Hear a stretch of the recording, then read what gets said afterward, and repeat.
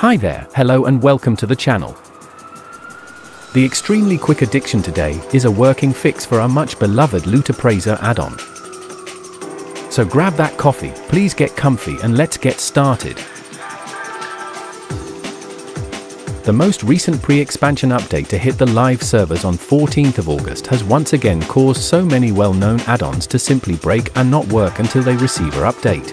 And Loot Appraiser is just one of these add-ons, and thanks to members of the WoW Economy and TSM Discord, we now have a temporary working fix, so allow me to show you how.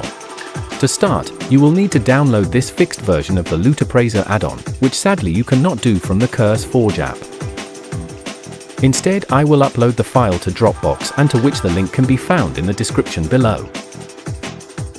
All that we are going to be doing is simply replacing the broken Loot Appraiser add-on with this working version. Start by downloading the file into a folder on your desktop, then extract everything in that file into that folder, run a security sweep for peace of mind, but not needed. I am only here to try and help. Now open your World of Warcraft folder and navigate to your interface folder, and where you will find all add-ons you use in-game and their corresponding files. Now just simply drag and drop the new and fixed version of the Loot Appraiser file into your interface folder, which will just simply overwrite the broken Loot app files.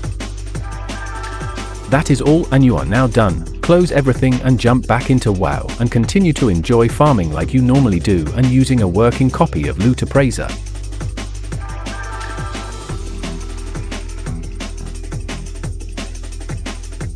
This will fix Loot Appraiser not opening and working with the latest update, and it will have to do until we get an official update from the add-on author.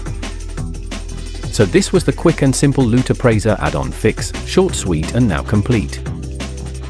Details and links can be found in the description below. I just hope it helps. That was the only aim to this video. Thanks for watching, and until the next one, farmers, stay away from the crazy people and stay safe out there.